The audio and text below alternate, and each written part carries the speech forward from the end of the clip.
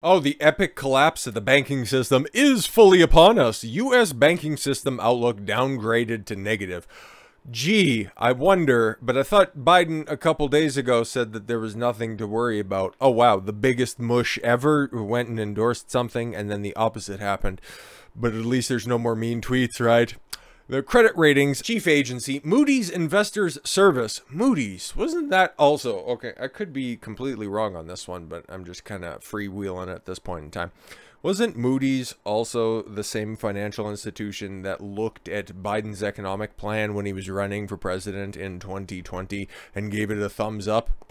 Fantastic. Buyer's remorse, you don't say. Downgraded its outlook of the U.S. banking system on Tuesday after rapid declines and collapses of Silicon Valley Bank, Signature Bank, and Silvergate Bank in recent days. Tomorrow we're going to be taking a look at Signature Bank, and holy, a lot of corollaries between SVB and Signature Bank. I wonder if anything's going to come out along the similar lines for Silvergate. One could think. Prominent ratings agency said that it changed to negative from stable.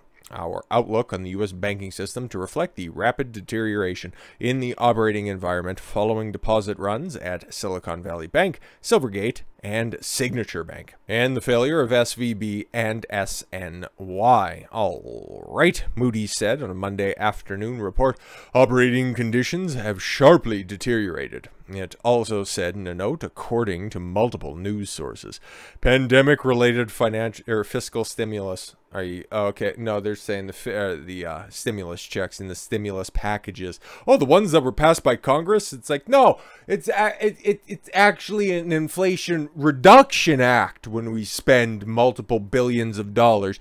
You don't get it. You're too stupid. And then months later, oh, what do you mean all the banks are collapsing? Interesting. Along with more than a decade of ultra-low interest rates and quantitative easing. Yeah, but we were told by the people in power outside of the 4-year little Trump-terruption, everything was fine, everything was great. The Obama administration, hey man, they fixed all the stuff. They steered us out of the Great Recession, right? And then just plunged us right back into another. Resulted in significant excess deposit creation in the U.S. banking sector. What they're trying to say is by all of those anti-economic policies, by people putting more money into banks, that created a problem. Good justification there. This has given rise to asset liability management challenges. Yeah, it's almost like they should teach us shit in school. How about that? With some banks having invested excess deposits in longer dated fixed income securities that have lost value during the rapid rise of U.S. interest rates. Long-term securities. What, Bitcoin that's on the rebound? But no, don't get it twisted. And I know a lot of people are also starting to say this as well. So I think my prognostication, my long shot theory, my conspiracy theory, if it was, starting to get parroted by a bunch of other people as well. Can't take credit for it. It's just parallel thinking. But this is a way, with the collapse of all of these stupid little tech startup banks. It looks like a lot, but in actuality, unless like a Chase or a Bank of America, Citibank, unless one of those collapses or takes a significant hit, things are going to generally be fine. But the government at large could use this as the opportunity to just usher in their Fed coin, their United States digital currency. You watch, there's going to be whispers of it very, very shortly. Bank runs on Silicon Valley Bank, Silvergate, and Signature led to a crisis of confidence both from investors and depositors. The ratings agency said lenders that had substantial unrealized securities losses and uninsured deposits may be hurt more as customers look for safer alternatives to park their funds, it added. Moody's wrote it expects more banks will be pressured after SVB's failure, namely those with large amounts of deposits that aren't insured by FDIC. Reports indicated that upwards of 90% of deposits at SVB were uninsured as the bank was heavily used by tech companies and startups. Yeah, it's almost like, okay, you've got FDIC there, the Federal Deposit Insurance Corporation. You're supposed to be overseeing some stuff, but yet you let this entire bank, you know, one of the big players out there in Silicon Valley, you let them skirt the regulation. So the solution is supposed to be more government. Well, the government that was there wasn't working before, so what are we doing here? FDIC transferred all deposits of Silicon Bank to a newly created bridge bank. Yeah, see, oh, don't worry, guys. We're not going to be bailing out. All we're going to be doing is out bailing. Shut up, it's different. But you know what we're not seeing here at all whatsoever? What's Joe doing? What's old Uncle Biden up to at this point in time? Because he's had some stupid statements on the situation the past couple of days.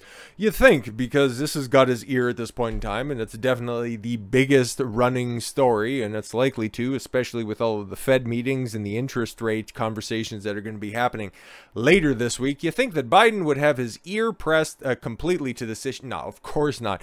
He's ramping up gun control with a new executive order. Now, I might go over this in the coming days. I just wanted to use this as an example, but, yo, he's out there compromising your financial futures, okay, by bailing out these banks, putting more debt on the taxpayer, and then he also wants to take away your personal protection.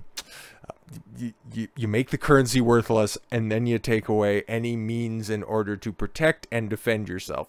How fucking adorable. You just love to see it. But who, with the collapse of Silicon Valley Bank, and like it's been well established that they were the bank of all of the tech startups down there in Silicon Valley, who is ultimately the most affected group at this point in time? Is it going to affect you and me at this point in time? Well, I'm up here in Canada, so not right now. But for the average American that's out there, chances are not really. Not really, unless, of course, you're one of these greenies that's out there, because climate activist companies at risk after SVB collapse. Bank was vital to climate tech sector.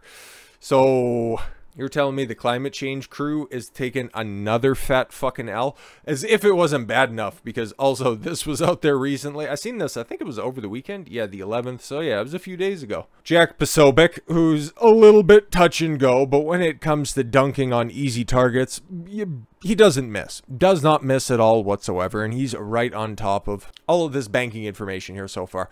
And he's never one to miss on a Greta Thunberg situation. Except for when it involved Tate. He was awfully quiet on that one. Anyways, hi Greta Thunberg. Why did you delete this? A top climate scientist. Here's a tweet that has since been deleted from the great and powerful Greta Thunberg, you know, the leading voice in the climate change movement.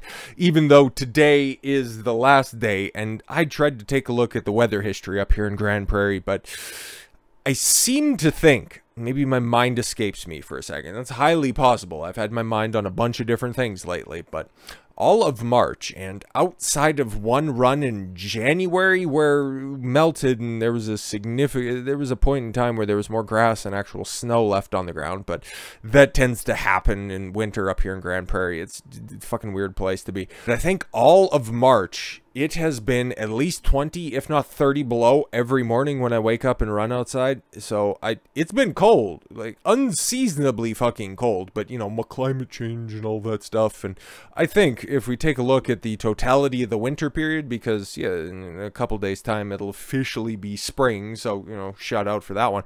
But today is going to be the last day, according to forecasts, where it's supposed to be unseasonably cold, because our average for this neck of the woods is supposed to be -1, so just below freezing. So what would that be? 34 degrees, something like that. Oh no, 30 degrees, because it's just below freezing. Fahrenheit is so stupid anyways.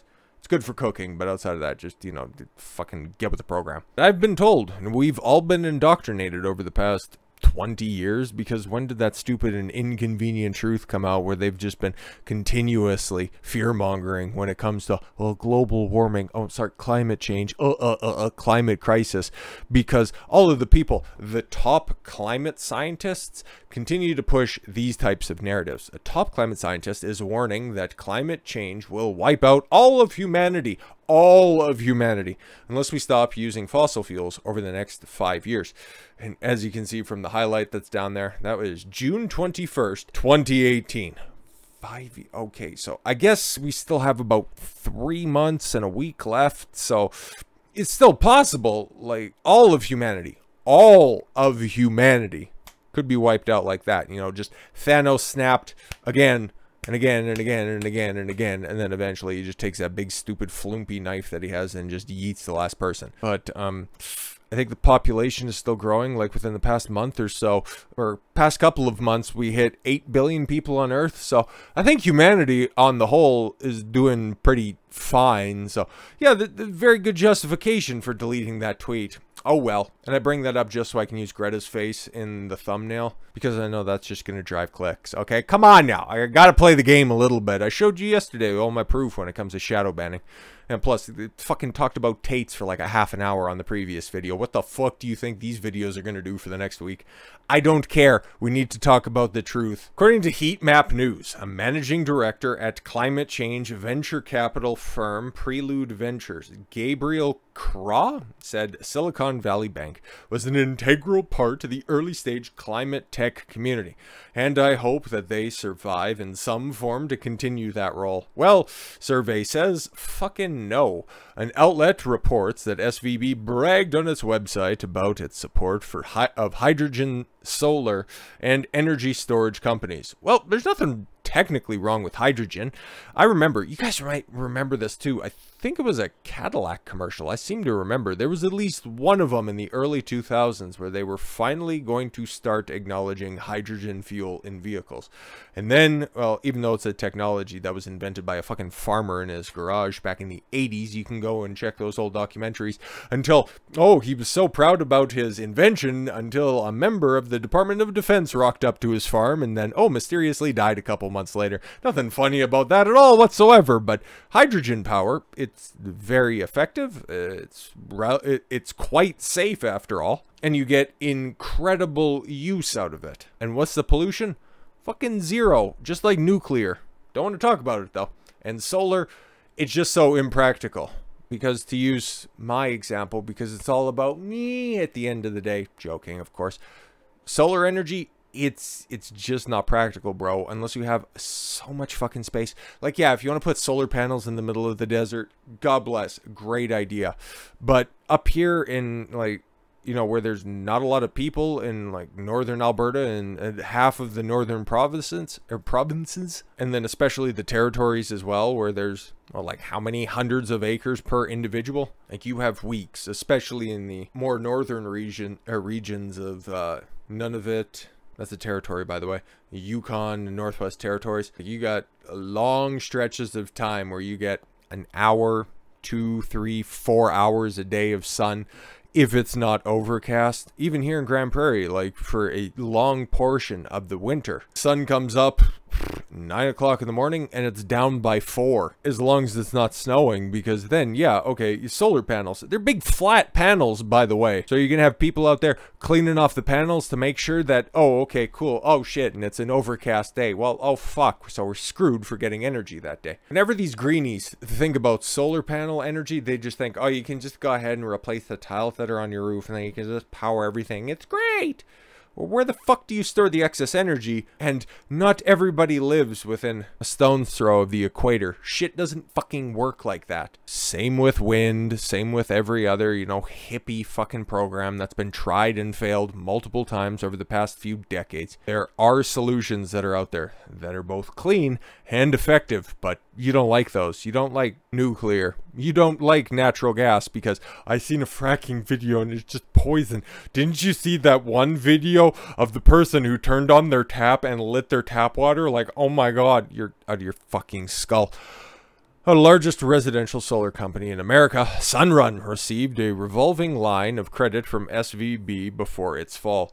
Also, oh my god, what is that one place? That was one of those things that late stage Barack Obama administration really was pushing. All of that green energy and all of those. Solyndra completely went tits up after the government checks started rocking up, because this shit isn't sustainable. The technology, if it could catch up with the ideas, would be fantastic. But it doesn't. Solar does a wonderful job at running your old calculators. It does a terrible job at doing anything fucking else.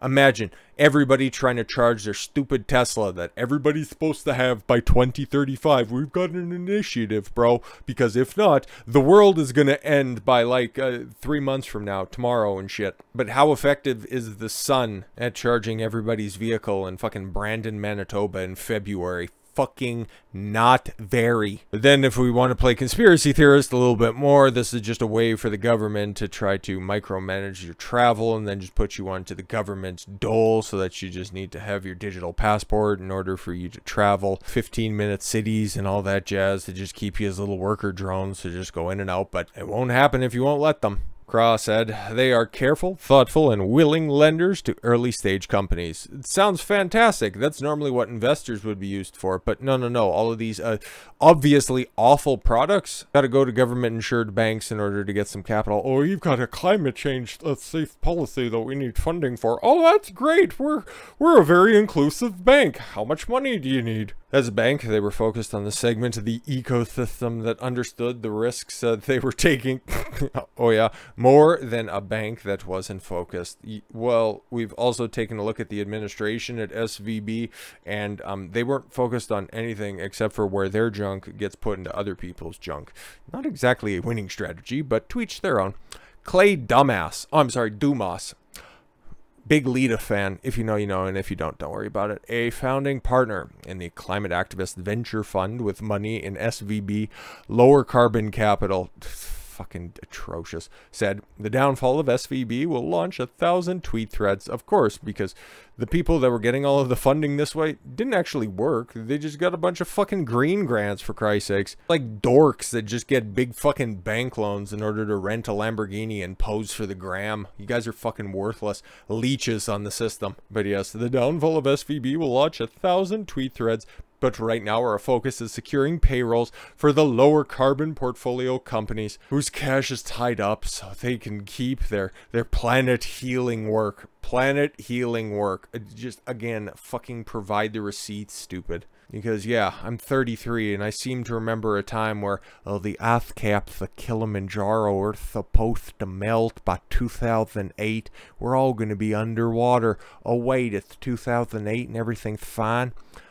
Actually, I meant 2015. Oh, shit, still there, huh? Fucking biggest propaganda push ever. And now it's failing in real time. You'll love to see it. But let's just go ahead and run this out here for a second. Before its fall, the bank sponsored events for climate VCs and startup venture capitals, including one at Lake Tahoe Ritz-Carlton as recently as last week, according to the outlet. Great. So they're doing real work, like hosting networking events. Fucking Christ. I thought these were the idea of people that they just needed a break. They just needed a leg up. So what are you doing? Having a fancy meeting in a ballroom at a Ritz-Carlton.